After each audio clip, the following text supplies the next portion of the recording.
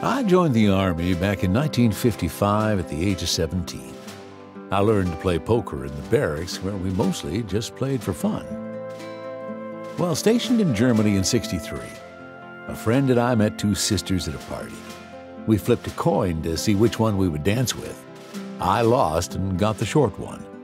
But thank God I did, because in August of '64, I married my wife Ingrid.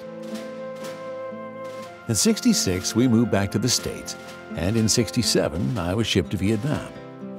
Every night we played poker with a 25-cent limit, and I used $5 from my paycheck to buy in. The rest I sent home for Ingrid and my son.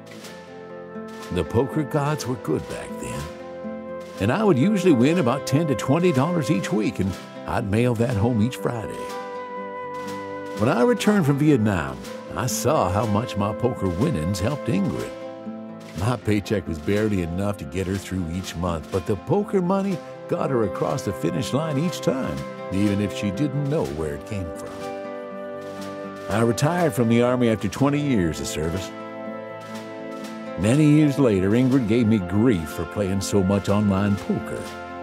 I looked at her and said, "This is what got us through Vietnam." She doesn't mind me playing so much anymore. This is in honor of all the enlisted men of the armed forces that lived a similar poker life to mine. Most of my old poker players have passed on, but they were a part of my life I will never forget.